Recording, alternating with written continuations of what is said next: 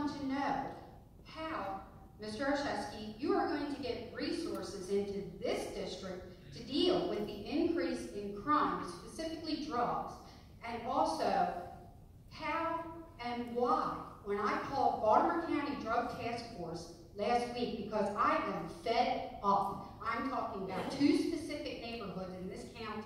The police precinct office was moved, and at the end of Lynch Road, there is the pump house, and there are drugs, prostitution, needles, all kind of activity. When the police officers were sitting there, you did not have that. The police district commissioner left there, and now it has gone crazy. So I want to know why. When I called Baltimore County detectives, I was told I had to wait 2 weeks to have a detective assigned to address my concerns. When I had actual, to your point, Commissioner Hyatt, descriptions, addresses, names, phone numbers, drug type, quantity, and the also escalation of crime is due to the fact that the neighbors in that area are too scared to report anything because of, you know why, Mr. Olszewski? Retaliation. And if you think that those elderly residents are going to call and report what they see, you're strongly mistaken. But I'm here to stand up, so I called and took it upon myself to report everything I know. I see the specifics, and I'm told 2 weeks to have a detective call me back. And that is uncalled for. Where are the resources to this side of Baltimore County, where you were elected from, because you are from Baltimore County and the Dundalk area? And these residents are here, we're lifelong residents, and we're here to protect our property values. So here's my political question.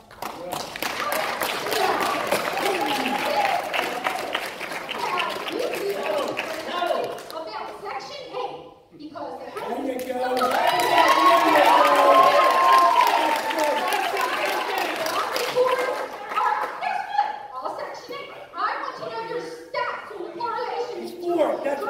crime, and all these violence in Section 8. So my whole concern is, to your point, Commissioner Hyatt, about diversity and transparency. I want to see the budget, I want to see the resources coming into this area. I want to know your policies on Section 8. I want to see the crime stats on Section 8. And to your point about the diversity, I grew up here, and I have never seen this community more diversified and the residents getting along than I have ever seen in my life. Yes, there are specific incidents, but people are here, they're fed up, and I had specifics, and they were not addressed 2 weeks. And oh, by the way, I also witnessed an attack upon my daughter, and because I was from here, I knew better not to call Baltimore County Police at that time. You know why? Because the last time we called Baltimore County Police, what do you think happened? Nothing. Yeah.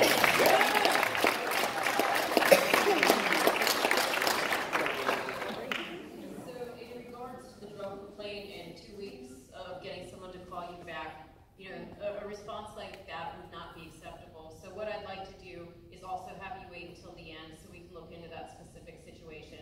If somebody contacts the police and has information, is asking for someone to get back to them, a reasonable response time is what our expectation is. Everyone in these 2 front rows is what our expectation is. So just wait until the end for us, okay? All right. Not was from here, am from here, will always be from here. I mean, where's the resources to fix us?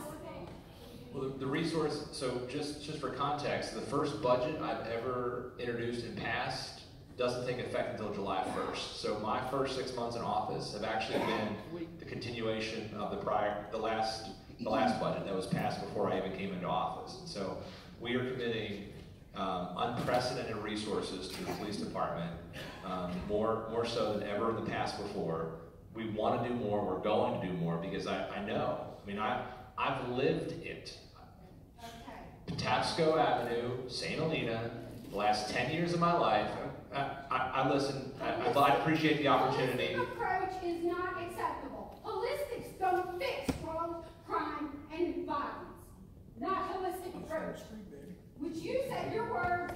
Okay, ma'am. Come on, ma'am. Let's be respectful of everybody. I'm happy to listen, and I'd like to respond. I mean, actually, holistic approaches is the only thing that have been shown to address the issues. And hear me out. We can do the policing approach, which we do, but when that person, for example, is in the Department of Corrections, if we don't get them treated and off of drugs while they're in the Department of Corrections, they're going to come back out and still be addicted. If we're not connecting that person to education or employment opportunities, they're going to resort to theft and breaking into cars and sheds. And so it has to be holistic. That's the only way we're going to address it. It has to be in strong support with our police department, but it has to be holistic. That's the only way we're going to get things done. And I will just say, in terms of providing the resources, that's why the transparency is so important. And one of the things that we're doing is we're doing this open budget, where you will be able to see eventually down to the contract where and how we are spending our money, because it's your money. You deserve to see where it goes, how it's spent, on what issues it's being spent. And so that is my commitment. As I said earlier, this is the first budget that I've ever introduced and passed. It starts July 1st, but no, I'm committed to providing the resources, particularly, and again, this goes back to being open. When you see the numbers, other people would not come to a town hall and say, numbers are up. They just wouldn't share them. Say, we're here to listen, what do you have to say?